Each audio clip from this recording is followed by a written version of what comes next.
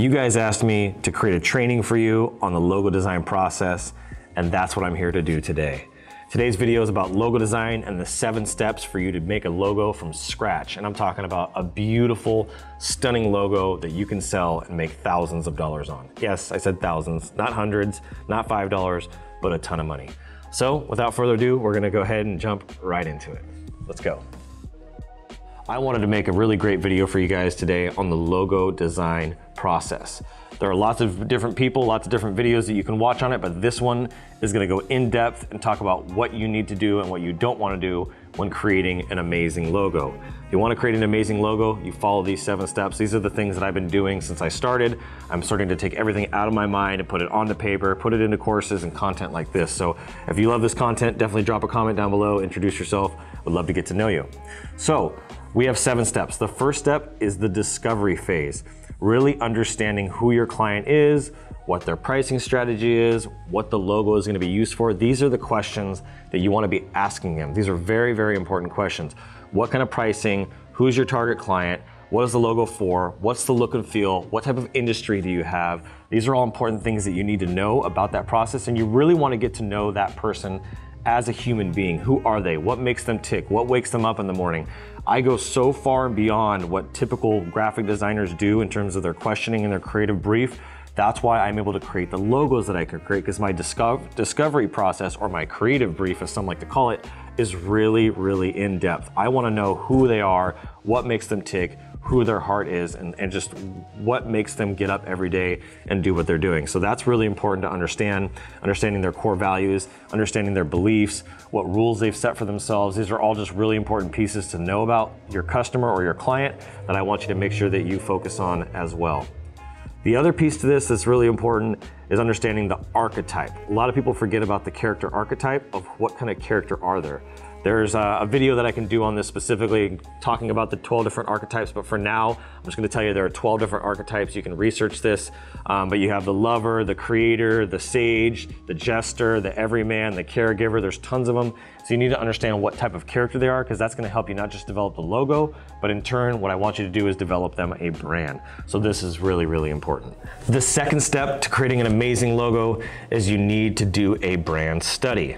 And what I mean by brand study is you need to do your research and start to work on some of the research elements, looking at their competitors, looking at who's close by, who's on the other side of the country, who's in other parts of the world, finding inspiration online on Instagram. You can find great tutorials or great images that you can use. You can go on YouTube, you can go to Google Images, you can go to brandsoftheworld.com and type in industries and verticals and names, and that will come up as well. And do your research, the things that really stand out to you. What I like to do is I take 5 or 6 different concepts of things that I found around a brand that I really like and the things that I don't like about some logos, and I will combine those into one concept. I'm taking multiple ideas, refining down the pieces that I like, and putting it into one concept. Something that I want you to do is take the ones that you love the most and put them on a Google slide or some sort of worksheet where you can kind of have what we call mood boards. They teach us in graphic design school. I didn't go to graphic design school, as you know, I'm self-taught, but some of those principles I've applied to my own business just through teaching myself. So you want to create some sort of a mood board to get an idea so you can show your clients and your customers the history and all the work that you went through in researching and what is the best concept. And then take those things and give them back to your peers or to some other people, which we're going to talk about here in a minute, and get some of their feedback and see which ones they like and what they liked about those logos and what they don't. It's really important to get other people involved in this, whether it's on your team or in your community, like we have with the Instagraphics Pro Network. This is a really great opportunity. If you're trying to decide and narrow things down, you want to talk to other experts like myself, like Ian and Andrew, and all the other people that we have in our community. I want you to plug in there, be able to utilize that resource very effectively. The third step is ideation. And what I mean by ideation is the actual execution of starting to draw some sketches, starting to come up with some of your own original ideas, and taking the concepts that you were inspired by in step 2 and actually putting them onto paper or putting them onto your iPad or putting them onto your tablet. Wherever you're drawing your concepts, you want to put them on there so you can start actually putting some of these ideas into action and fulfilling on these things. And then when you do that, you're going to be able to flush out which design concepts actually work, which ones don't. And so I want you to make sure you spend a good amount of time actually planning and sketching, and don't rush this process. It's really important that you take your time, step away from it, draw out a few different sketches, walk away, go have lunch, go have dinner, and come back to it with a fresh mind, with fresh eyes. Don't get caught up and hung up on one concept. Make sure that you give yourself multiple concepts and multiple ideas. One of the things that I do within the ideation in that process is if the letter is like GHS, which we're gonna drop some of that B-roll footage hopefully in here, but you'll see the GHS logo that we're working on. I put G plus H plus S, and then I use their little box logo that they already have existing, because I don't want to make their logo too different, but I want to make it better. So what I'm going to do is I'm going to take that little box and put it on there, and I add that as part of the ideation. So I'm sketching out the names. I'm writing out some words on the page that are reflective of that brand. So strength, trust, power, influence, things like that I'm working on for different brands. Whatever their brand core values are, I'm writing some of those things down on paper and on my tablet, and when I'm drawing and sketching these things out, because those are my inspirations, those are where the ideas originated from. You never want to lose sight of the original concept. The fourth step is actually sketching and doing some illustrations, maybe in Adobe Illustrator or Photoshop, whichever program you prefer. I really want you to do this in a vector format so that it's scalable, doesn't get pixelated, and it can be used for any other thing.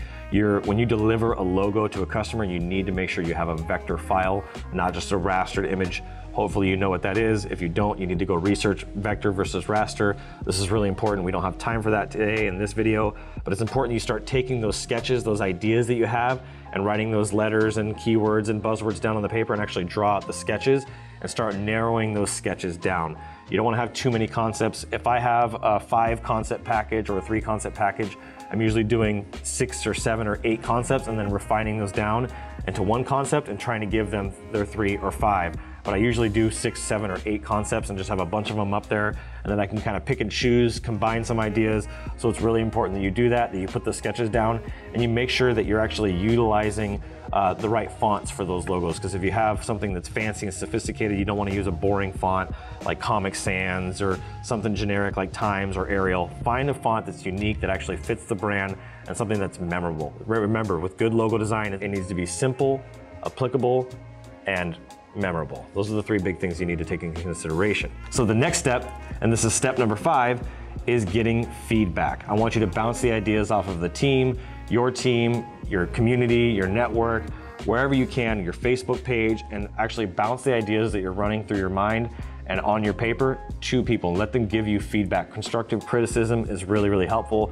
They're gonna give you some feedback, but make sure that the opinions that you're getting and that you're actually applying that information are from people that have some experience. Don't just do it from any random Joe Schmo. You want to have somebody that either is a business owner or some sort of creative or artist that can give you some constructive criticism. That's actually going to help you make your logo designs even better. This is really important. The 6th step in the process is actually taking all that feedback, all those sketches, the ideation, the discovery, and everything you've done, and now starting to create your final designs.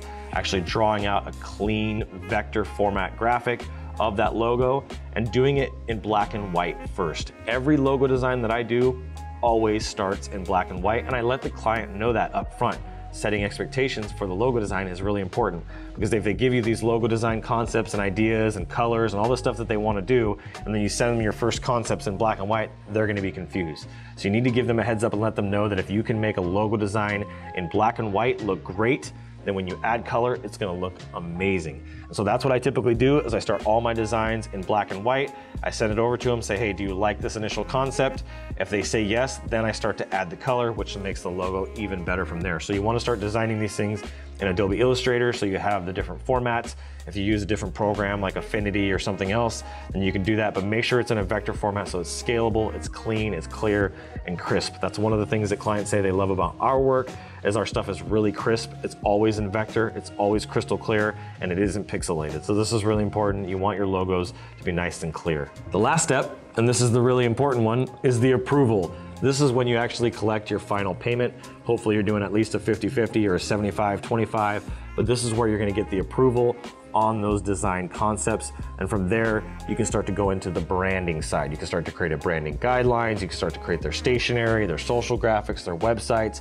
You've given them a solid framework, not just for the logo design, but their character archetype. You understand who their branding is. You have the colors.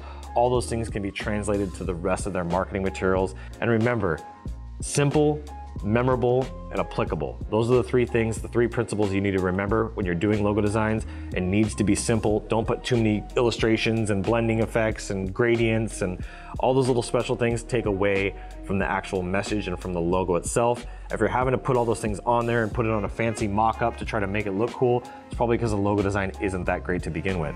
And so I want you to send it over in this process, send them the black and whites, see which concept they like, then add the color and follow the process to the approval point.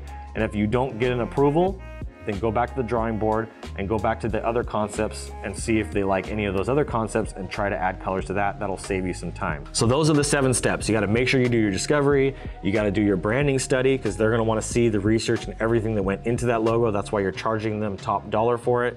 You gotta have the ideation and kind of putting some of your ideas on paper, the mood boards, things like that. You need to have logo sketches or at least some drawings up on your computer, whether you're doing it with your mouse or you're doing it with a pen, having your sketches and kind of your initial concepts. Once you've done that, you want to get some feedback from your team, from your clients, and from some people that actually are relevant, that are industry related. And the next step is the design, actually coming up with those final designs where you actually are adding in some colors, some things like that, maybe some drop shadows, whatever that looks like. And then the final step is once you've done that and you love it, and they love it, then you get the approval and you close out that project and move it on to the branding phase. So that's what we do. That's how we do our logo design process. So I wanted to share that with you. I know this would be super valuable. It's been valuable for me. It's something I've been learning for the last 15 years. So I wanted to share that with you guys. So thank you so much for watching. I look forward to seeing you guys on the next video. And we're here every Monday, every Wednesday, and every Friday. I'm Adrian Boysel, and as always, keep looking up.